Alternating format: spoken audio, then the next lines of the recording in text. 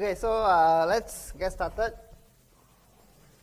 Okay, so I sent an announcement earlier, okay, to reiterate all the points I made yesterday plus a few additional points. Okay, so some of you asked for calculators. You can bring your own calculators. Okay, so if you know how to use your calculator to do all your conversion, then it makes your life easier as well. All right, so you don't need to manually calculate and convert some of those number conversions. Okay, so besides that, in terms of material coverage, like I said, it's up to tutorial 5, and which means it's at lecture 12. Okay, but the lecture 12, which was recently covered, okay, those that relate to the hardware design and truth table design will not be asked. Okay, so I will not, for example, ask you about something like this. I won't ask you to, I won't show you a logic gate and ask you to derive truth table or the other way around. So truth table, logic gates, those will not be asked. Okay, but you are expected to know how the control signals work, okay, and how they play a part in enabling your processor to decode the various type of instructions. Okay, so the actual truth table, the hardware logic that we saw, okay, things like this, hardware simplification or truth table reduction, all these things we will not ask you, okay, for the midterm. Okay, but what you need to know is you need to definitely know how the various control signals play a part when I feed the processor with a particular type of instruction. Okay, so that is why this tutorial 5 is important, because tutorial 5 is actually combining lecture 11 and lecture 12, the data part and the control. Okay.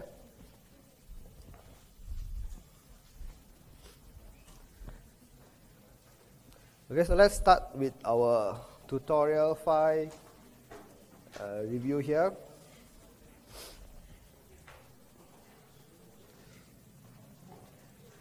Okay, so after the class, I will upload the solution. That's no need to worry. Okay, so after the class, I'll upload these solutions for you to refer to. Okay, so just to recap quickly what we did yesterday is we saw that for your processor to work effectively, you have a lot of control signals, and all the control signals for the various multiplexers and the blocks can be obtained from the opcode. But for your ALU alone, you need to combine the opcode and the function field. Okay? So to do that, what we need to be able to, or the proposed design was, using the function field and the opcode, we break it down to 2 steps, correct? The first step is the 6-bit opcode will help us generate a 2-bit ALU op. Okay, and subsequently, the function field will be combined with this 2-bit ALU op to give us the final ALU control bits. Okay, so the final ALU control bits only has 4 bits, but these 4 bits are obtained in 2 steps. Correct? The first step is the 6-bit opcode translate to the 2-bit ALU, and then this and this combine together, okay, to generate my final ALU control. Now these are the 2 steps that we saw yesterday. Okay, so this was the overall truth table that we got. Okay, and from there we also saw that we can do some reduction. Okay, so again, this will not be tested. This truth table, how we reduce it, this will not be covered. Okay, but this will be used later on again when we look at the pipelining and so on. And this is important. Okay, what is important is this page here. Okay, what are the different bits that will be generated for the different part of your processor in terms of the multiplexers, the read or write pins for the register file, for the memory, okay, whether it's a BEQ instruction or whether it's a R-type instructions or whatever. Okay, so this is what we saw yesterday. So we saw the R-type, memory, and BEQ, okay, and the different bits that will be generated, okay, depending on the instruction that we have.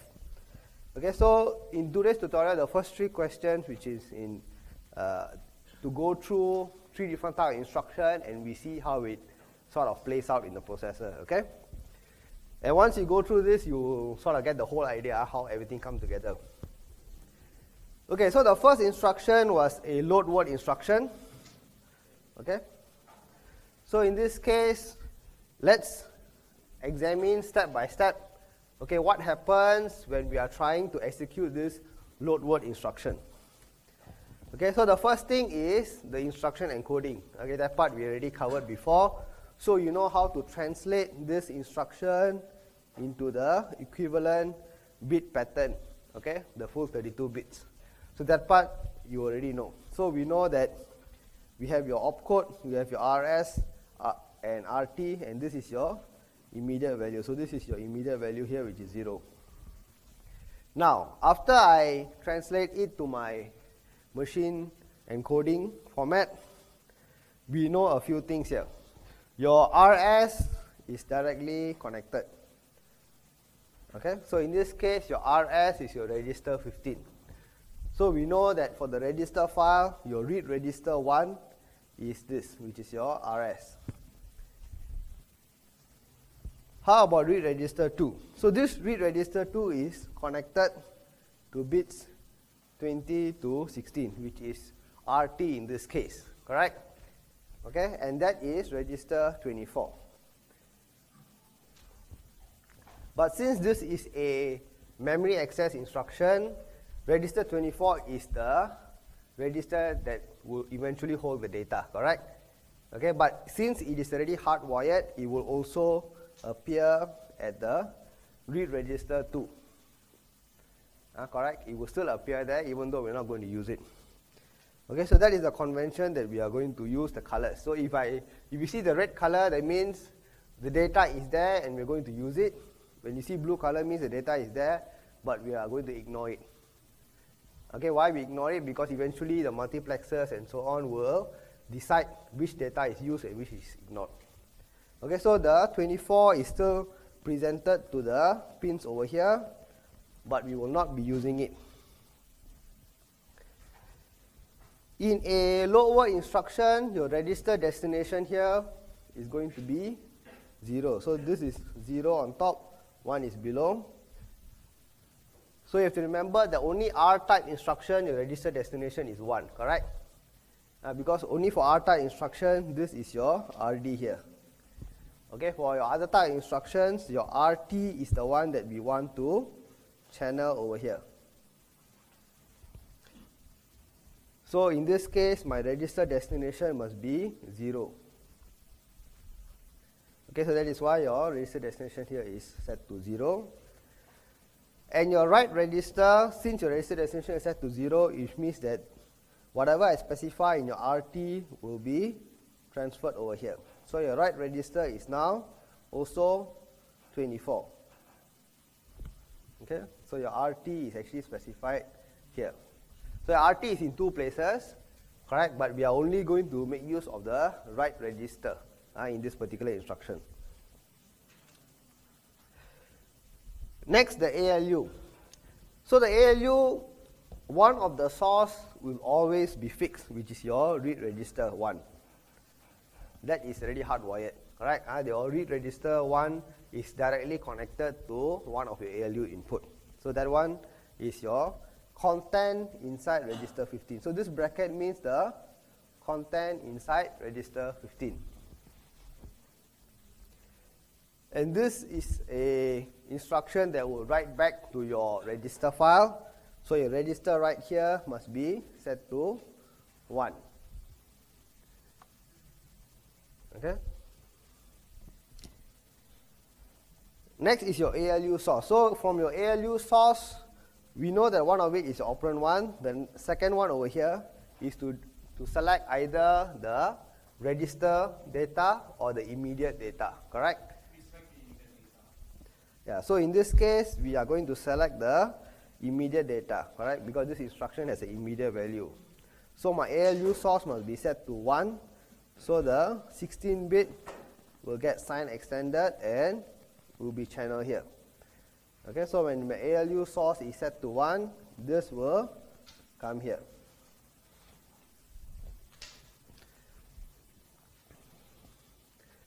So your operand 2 in this case is 0. It's 0 because your immediate value is 0. Your immediate value here.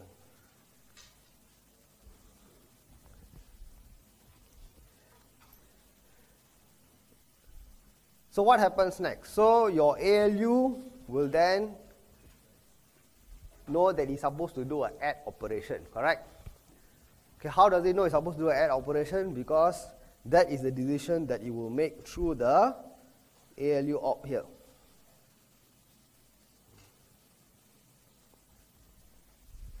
Okay, the ALU op will be generated based on the 6-bit opcode. Okay, so when the 6-bit opcode go to your control unit, you will generate the ALU op. Okay, that tell the ALU control that this is supposed to be an add operation. Okay, so in this case, the ALU result that you get will be the addition of your operand 1 and operand 2. In this case, your operand 1 is your base register, and your operand 2 is the offset that you specify as your immediate value. Okay, so what you get over here in this case is your register 15 value plus your immediate value, which is 0. So that is presented as the address to the memory, and at the same time it is also sent to this multiplexer here, alright? So it is sent to 2 different places at the same time.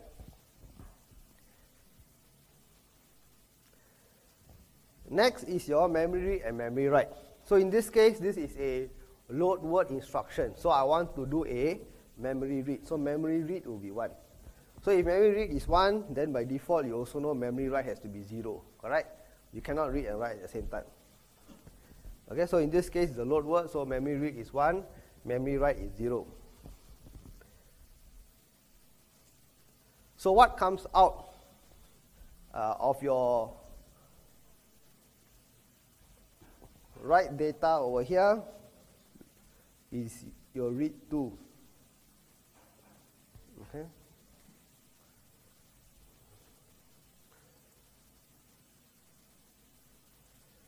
Okay, so if you see your data memory has your address and data. The address is obtained from the base address plus your immediate offset.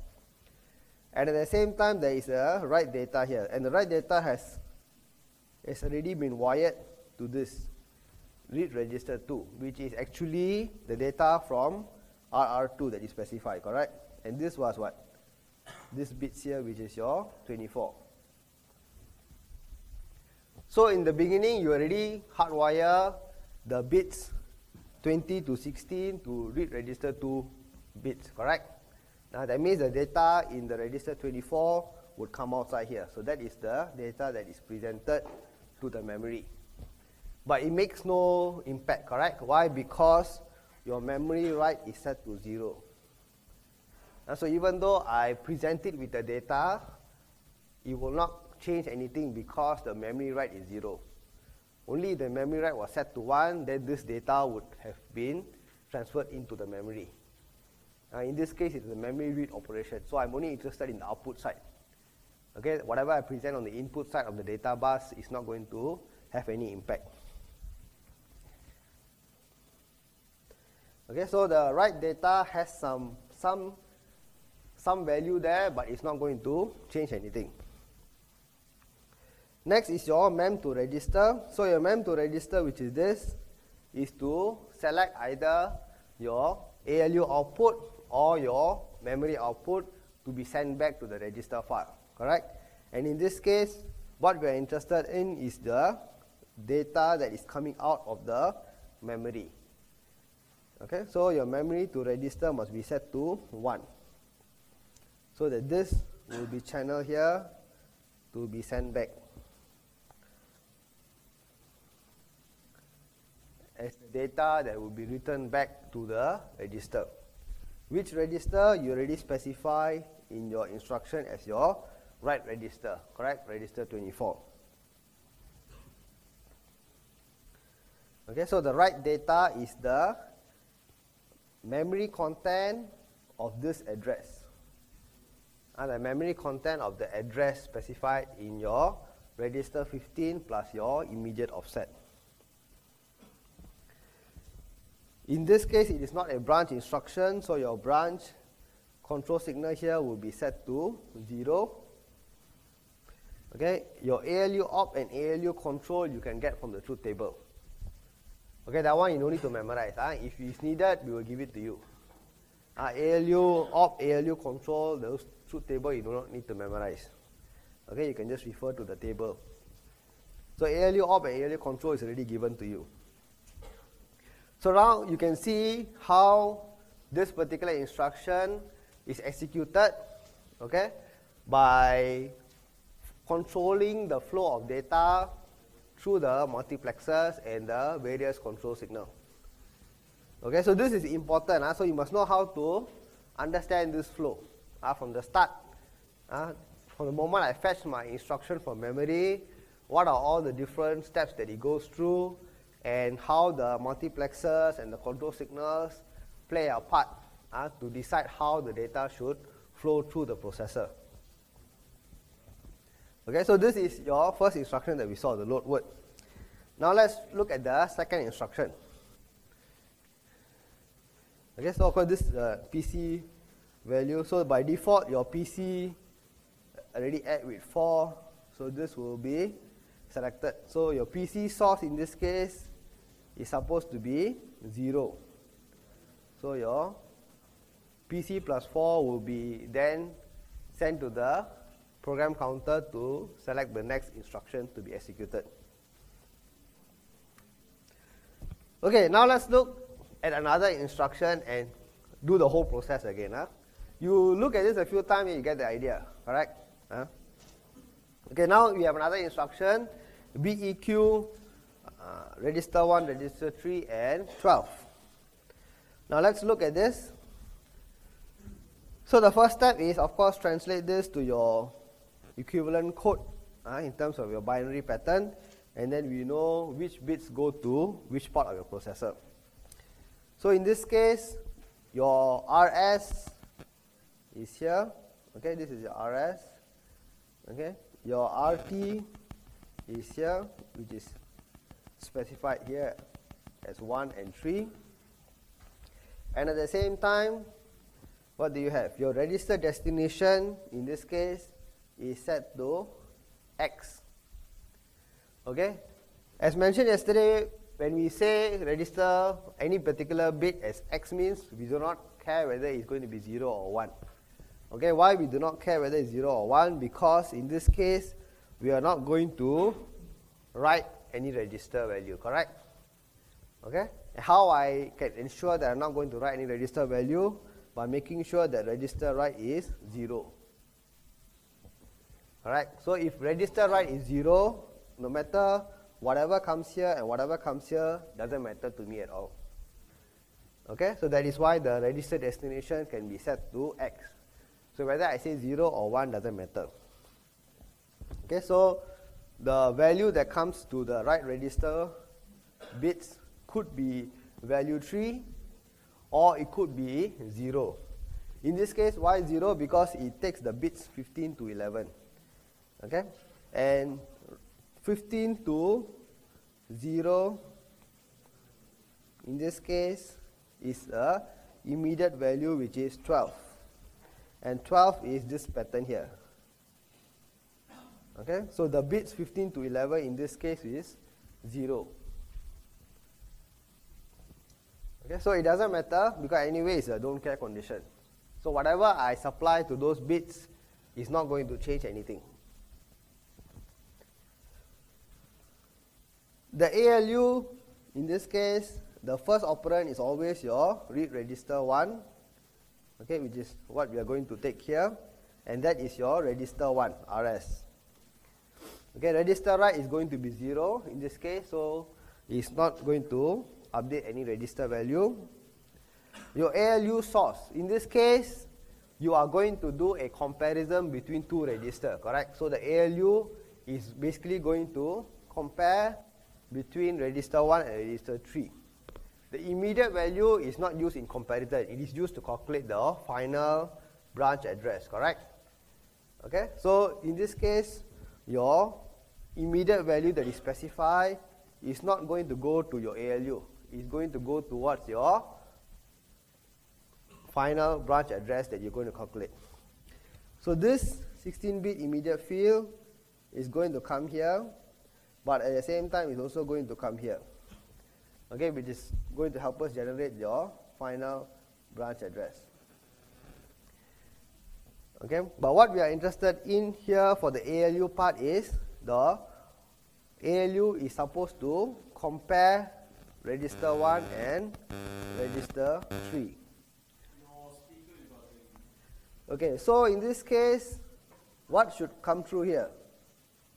Your ALU source should be 0, correct? If your ALU source is 0, in this case, then I ensure that my read register 2 is the one that gets selected to go to my ALU. Okay, so register write we have seen. So the ALU is basically going to take register 1 and register 3 and basically do a subtraction for us. Okay, and after I do a subtraction, I just check whether the answer is 0 or not 0. Okay, and for an instruction like BEQ, both my memory read and memory write is both set to 0. Alright, because it does not involve any memory access. Now, since it is a BEQ instruction, okay, your branch must be set to 1.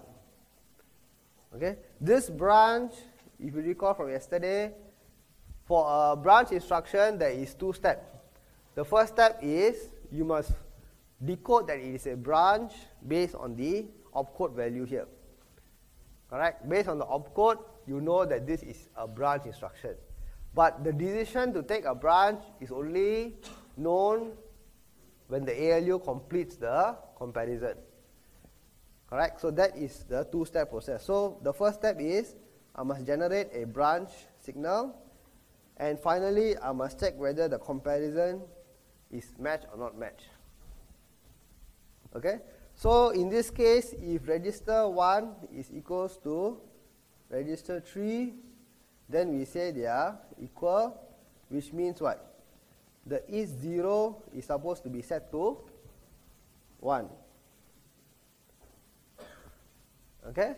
So if I have a 1 here and I have a 1 here, then the PC source will be set to 1, which will select this fella, which is the PC plus 4 with the offset.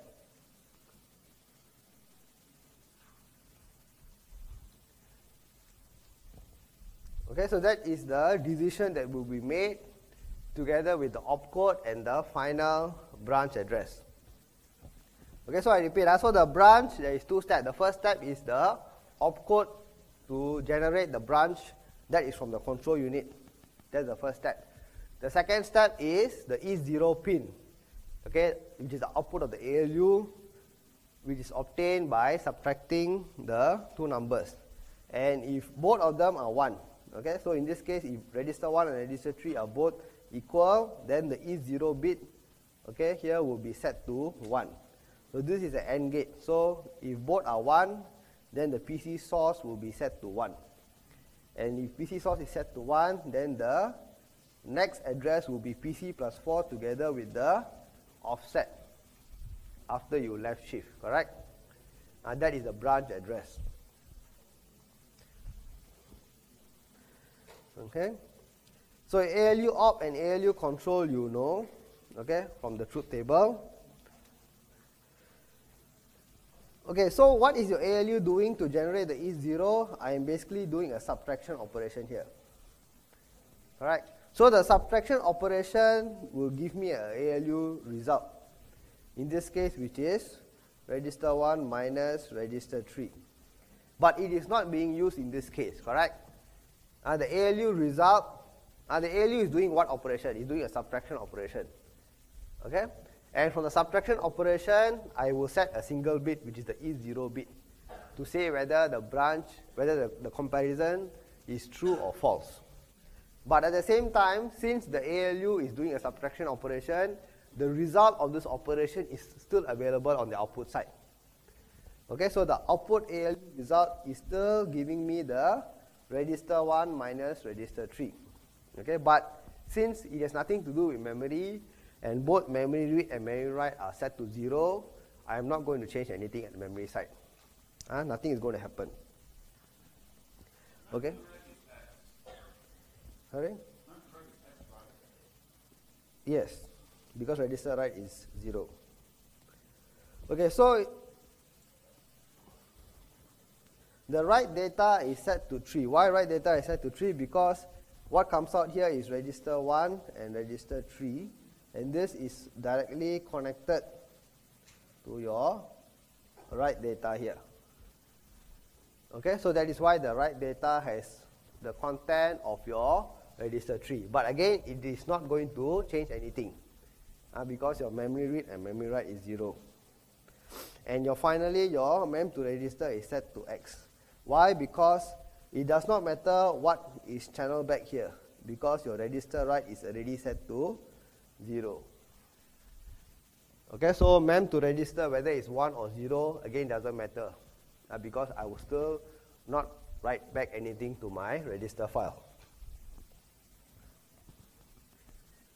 Okay, so this is the flow. So you can see that when I have different type of instruction, the decisions made along the way are different. Okay, the processor, a lot of things are wired up already, hardwired. Okay, so there is always a lot of data flowing to many parts of the processor at the same time. Whether this data is relevant, whether it makes sense, will be decided by the control unit. Okay, so the control unit is helping us to make decisions, okay, on whether this data is currently relevant for this instruction or is it going to be ignored for this instruction. Okay, for your write data, okay, so you can see that the write data here is 1 minus 3, okay, which is here, or could be some random value. Okay, why is it could be some random value? Okay, if 1 will it be 1 minus 3? Okay, if the mem to register happen to be 0, correct?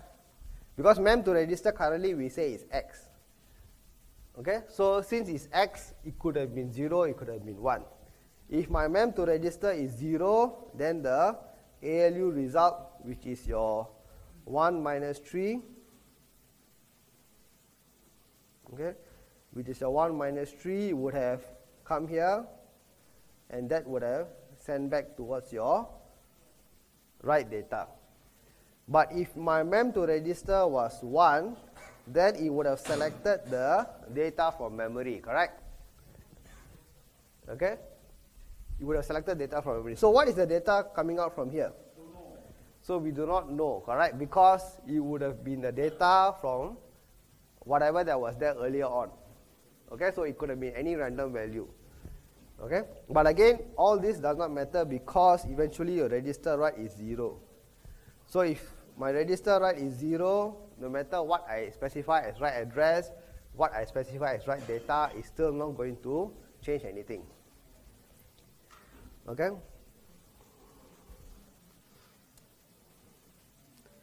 So the next PC value in this case would have been either the PC plus 4 or the branch address, which is PC plus 4 plus the immediate value multiplied by 4. Okay, so one more instruction. Okay, one more instruction to see how the whole thing works out. So we saw two different type of instructions. One was the add immediate instruction, the other is a branch instruction, and now is a pure R-type instruction. Okay, so let's see how a pure R-type instruction like this would have executed through the processor. Okay, so again, the first step is translate this to your opcode, and after that, what do? You specify your RS and RT. So this is your RS, and this is your RT here. Okay, And since this is a R-type instruction, we would have set the register destination to 1. Okay, so this would have been a 1, which means that your bits 15 to 11 are the ones that will be selected to be the write register. Okay, so that would mean that register 25 would be your RD here. So your ALU, the first operand is your read register 1, which is your RS. Okay. Subsequently, we also know your R-type instruction will always have a update to a register. So your register write will be set to a 1. Alright, for R-type instruction. Next is your ALU source. So for your ALU source, one of the operand is your RS, and your second operand in this case is your register again. So what we want is the register data to be channeled here. So your ALU source must be 0. That will select the register data as your second ALU operand.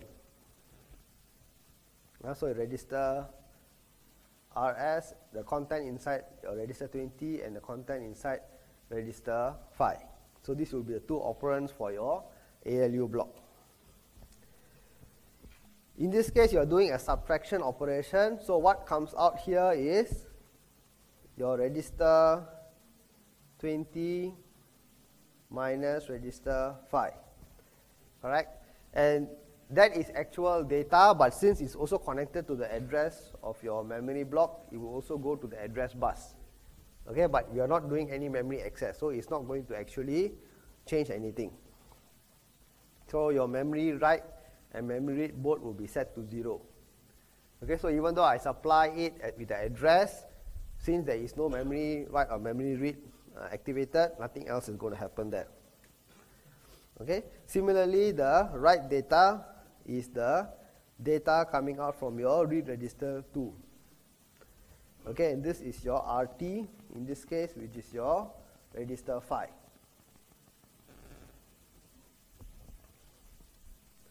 Okay. In this R-type instruction, after the ALU has completed the operation, it is the ALU result that we want to write back. Okay, so what we want is the ALU result, which is this, to be sent back to the register file. So in this case, your mem to register must be 0. Okay, so the mem to register will be set to 0, so the ALU output is selected to be sent back to your register file. And the write data in this case is the result of your ALU operation. So this is actually your ALU result here. The data that came out after the ALU operation. Okay, and through the mem to register multiplexer, you channel it back to your write data pin. And since your register write is already set to 1, your register will be updated. Which register? Whichever register you specify in your write register in your instruction. This is not a branch instruction, so your branch will be 0. Your ALU op and ALU control you get from the truth table. For BNE instruction, how will the zero output change? If control branch must still be 1, then the operation performed for BNE not equal because BNE is not shown here. This is only BEQ because we are only looking at a subset of instruction. Okay, so let's look at the timing relation for the questions. Okay, so question 1, okay, after I release this slide, go through again the step-by-step process to understand the flow again, how the data flows through, how the control lines are changed and so on. Okay, now let's look at your instruction and timing. Okay, so in your tutorial question,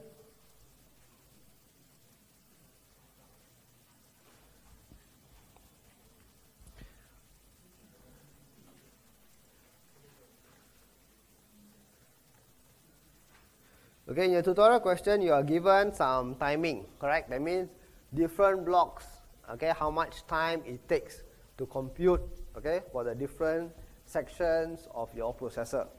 And you're asked to estimate how much is the total execution time for these three different instructions, the subtract, load word, and BEQ. Okay, so let's look at that.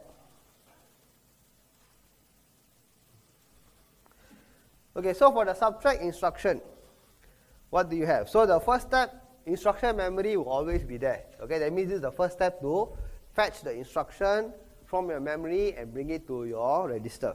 So that one is given as 400 picoseconds. Subsequently, we activate the register file. Okay, all our instructions, there will definitely be at least one register involved. Okay, so you definitely need to activate the register file to get some data out. Could be RS alone or could be RS and RT. And at the same time, your control block is also activated, correct? Because two things happen concurrently. One is your register file and the other is your control block. Okay, both of them are triggered at the same time. But you can see that the control block timing is only 100 picoseconds, correct? Okay, compared to your register file. So it means what? That means your control block's outputs will always be generated before the register can output the data. Okay, so the control block will never play a critical role in the final timing here because it's always faster than the register file. So we do not need to factor that as a separate block in the calculation. After that, what do I need to do? I need to go through this multiplexer over here. Right? And this multiplexer can only give me the correct data after the register file has given me the data inside the register. Correct? Okay, so it is. So you think of it as what are the sequence of operations that must take place. Okay, so this ALU source multiplexer can only be correct or give me the correct output after the register file is complete. Whereas register file and control are both concurrent. There is no dependency, correct? There is no dependency, so they are both concurrent. So the one that is the slowest is the one we need to consider. Okay? For ALU source, there is a dependency on the register file. So only after the register file is complete, okay, this 200 picosecond complete, then the ALU source multiplexer can be calculated at the time taken. Okay, after that is the actual ALU timing. Okay, so in this case it's 120 picosecond. Okay, this timing again will change because different instruction will have different timing. Okay, depending on how the hardware is designed. Okay, so generally add or subtract have a certain timing. Logical operations will generally be faster. Okay, multiply, divide will be a lot slower. Okay, after I get the ALU output, I need to take the data and pass it through this other multiplexer to make the decision, correct? To channel this data back to my register file. So I need to factor in that timing. And finally, the time taken to write the data back to the register file. Okay, so these are all the different subsections of my processor that will contribute to the total time that it takes for my instruction to complete. Okay, so in this instruction, there is no memory involved in terms of the data. So this data memory is not involved. So I do not need to factor in how much time that is going to play a part. The only memory is the original instruction memory, not the data memory. Okay, so when I add everything, I get this number, 980 picosecond. That means in a theoretical analysis, you will say that this instruction will take 980 picoseconds to complete. Okay, how about a load word instruction? A load word instruction, the first two steps will always be the same because you always need to fetch from instruction memory. You will always have one of the register involved, correct? So the first two steps is the same, and again, the control block is parallel with this. So it is not going to add to the timing. It's a parallel operation. So we take the register file as the critical part. Subsequently, we go to the ALU. Okay, we go to the ALU. Okay, why is the mux ALU source in this case not included? Because the ALU source, this mux is still needed, correct? Because this mux must be set, this ALU source must be set to 1 so that this data goes through here. Okay, but I do not need to factor that as a timing.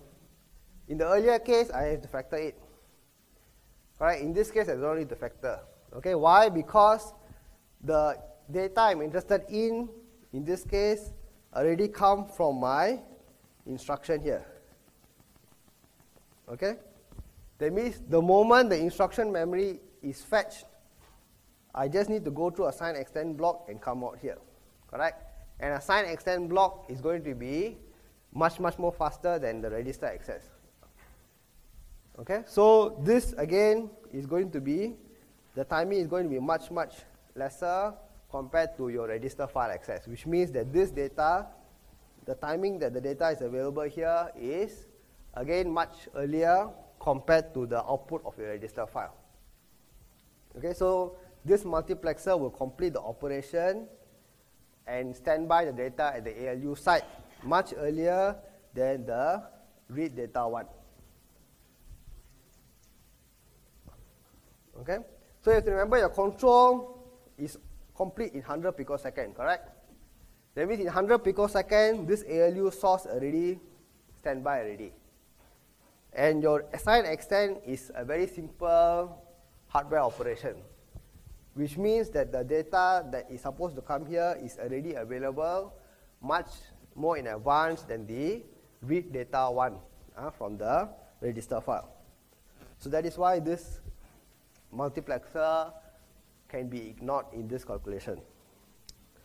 So once I have the one source from the register file and the other sign extend immediate value, the second is the ALU, the third step is the ALU, and after the ALU is complete, in this case, I need to present it to my memory. So I need to factor in the time that it takes for my memory access.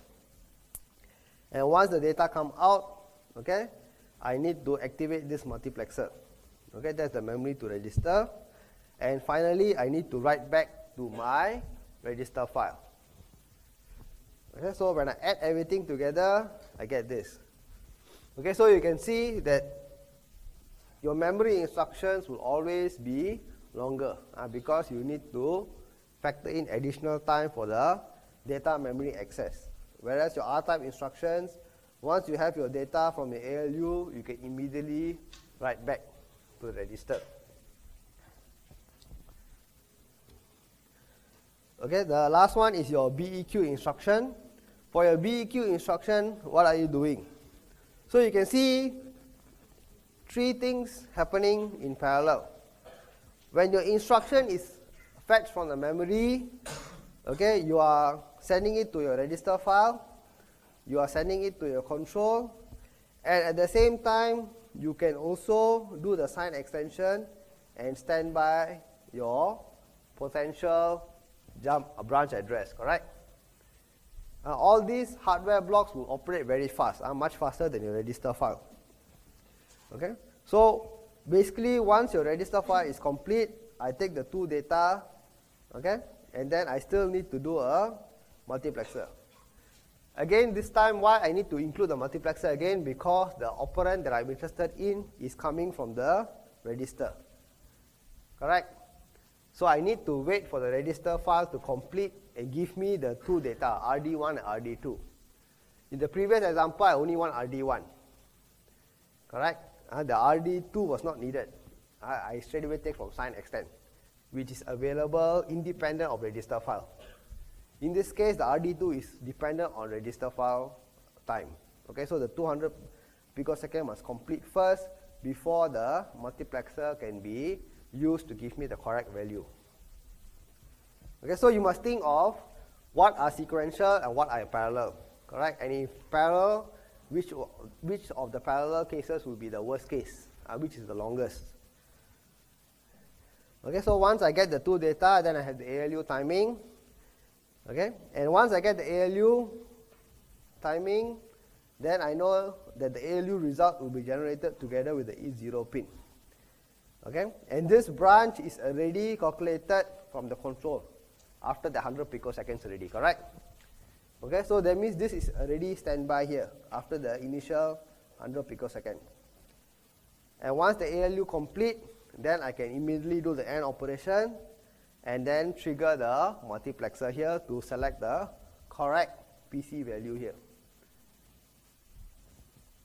Okay, so in this instruction, once the ALU gives me the if 0 result, I can immediately know the output of my PC. Whether I'm supposed to go to PC plus 4 or I'm supposed to go to the new branch address.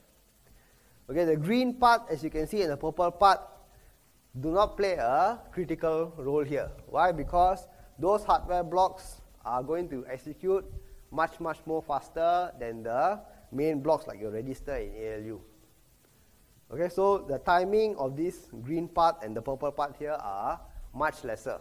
So that is why they are not factored in for the timing. Okay, so this is what you get for your branch instruction when you add up everything together. Okay, so the last question, question 3, I will just give you some rough idea first on how to solve it. Okay, so in this question, basically what you have is they have told you that they have made a mistake, correct, in the connection to the multiplexer here. So rightfully, your register destination on top is 0, below is 1. But now they say that on top is 1, below is 0. Okay, and they asked you what are the possible situations here that will give you the correct answer or wrong answer. Okay. Even though this multiplexer is wired wrongly. Okay, so the first one is your add instruction. Okay, so for add instruction, this is what? This is, for example, your RS, and this is your RT, and this is supposed to be your RD, correct? Okay, so when will it be correct? So in this case, what have I swapped? Your RS is still here, correct? And your for R-type instruction, your register destination is supposed to be what?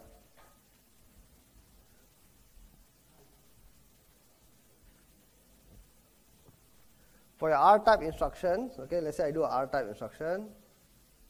Okay, register destination is supposed to be 1, correct? Okay, so now in this case, in this wrong configuration, your register destination is still 1, correct? Okay, so what will happen? This will also get copied over here, correct? Okay, that means your RS, your RT, and your RT here again, correct? Because of this wrong polarity in your multiplexer, your RT also gets copied over as your write register, correct? Because your register destination will be set to 1 for R-type instruction. So when will it be correct? If my RT and RD in this case both happen to be the same. Okay, so for example, if I say add, let's say register, let's say X, Y, and X again. Okay, so in this case, you have your RS, correct? RT and RD, correct? Okay, so in this case, what do you see? Okay, when your register destination is 1, okay, your RS and RT, sorry,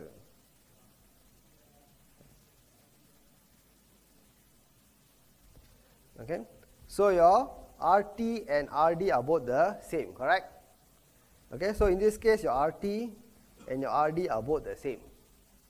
So even though I specify as Y, X, and X, okay, the X that is here and X that is here is the same. So in this case, this will still give me the correct answer. Okay, so the case where your RT and RD are both the same, then your processor will still give me the correct answer. Okay, if the RT and RD is not the same, then you get the wrong answer. Okay. In your load word type instructions, okay, so for example, okay, if I say load word to some register, okay, so I'm supposed to specify an immediate value, correct? Okay, together with some register here. Now, if I say for load word, okay, this 15 onwards is actually my immediate value, correct? Okay, so rightfully 15 onwards is supposed to be my immediate value. Okay, but my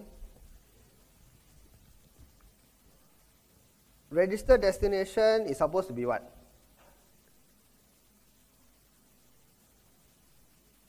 It's supposed to be 0, correct? For your load word, your register destination is supposed to be 0, correct? Now for your load word instruction, okay, load word instruction, your register destination is supposed to be 0. That means what will happen? Okay, so in a wrong type situation here, it is this that will get channeled through, correct? Okay, that means your write register will actually be what?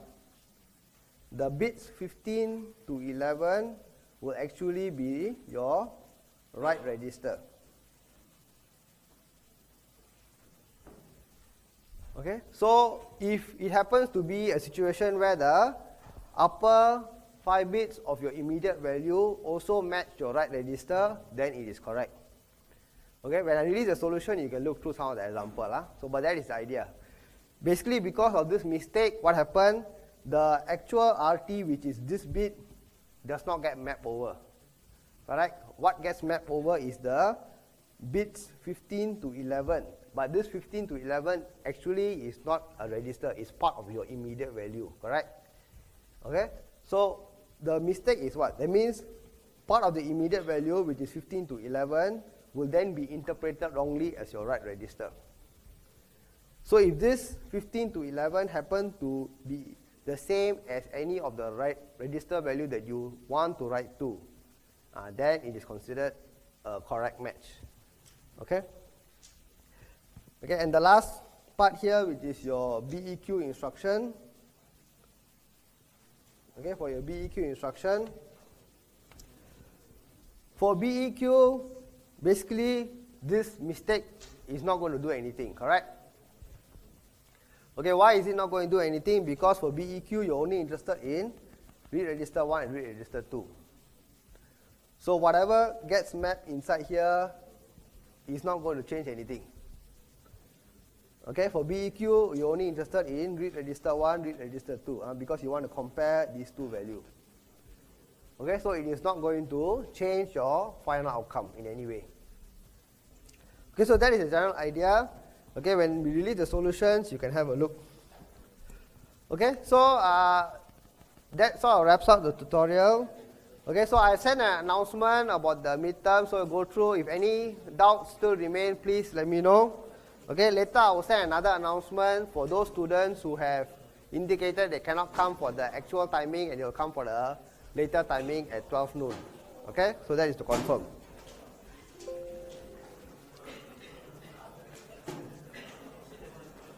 Okay, if no questions, thank you. Good luck for your revision.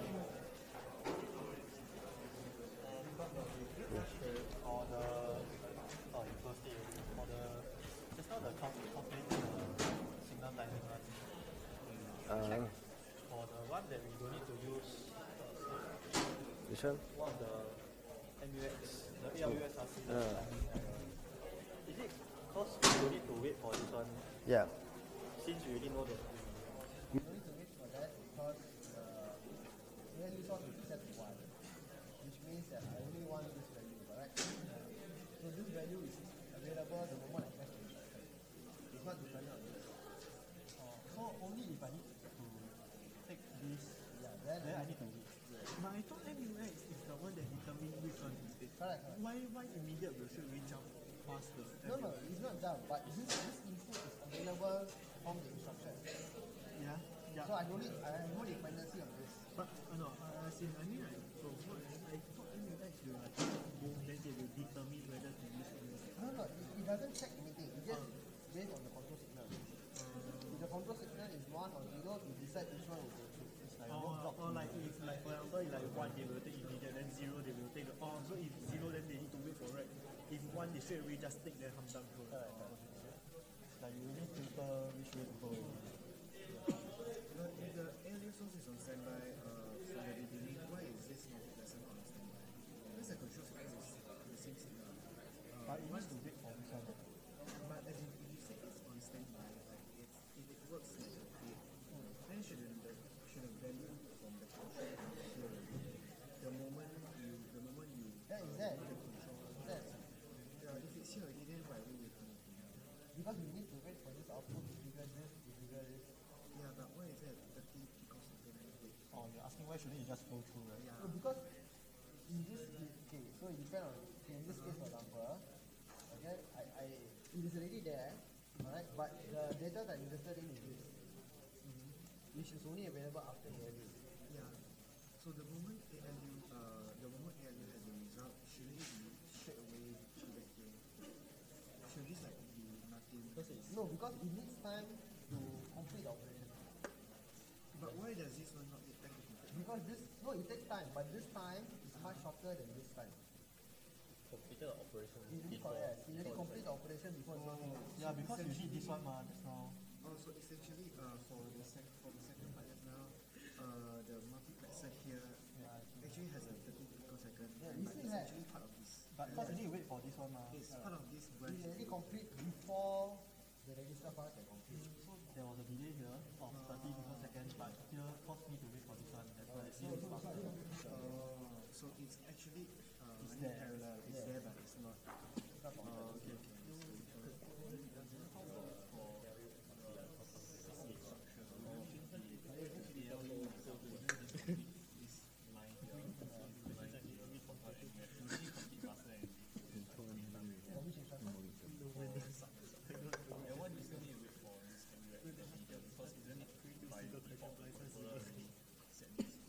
Correct. We said already, but this, because this data is only available after ALU complete, correct? This is the time that it takes to complete the operation. This multiplexer also takes 30 picoseconds. Understand? So all the hardware block take time to complete. It's just that in this case, for example, this 30 picoseconds plus whatever time here is shorter than this time. So it already complete and give me the data here. Before this one can finish. So what you're trying to say is like the screen track, so it takes 30 picoseconds to shift it. Yes, correct. So you still take the same amount of time. It's just that in this case, for example, There are slower operations running constantly. so in this case, you still need 30 picoseconds, but the 30 picoseconds can only be done after this data is available. No parallelism here. For here, like, because here also got 130 picoseconds, but because that time you say this one doesn't matter, it can run on the second half of the clock. Because right is only one step, so it doesn't matter. So like let's say you are at the ALU stage ready, this one can still calculate. Because anyway, this whole thing, the right is only done at the end of the process. And by the time that thing comes back, all of this is already there. Because this one is calculated at the second half of the clock.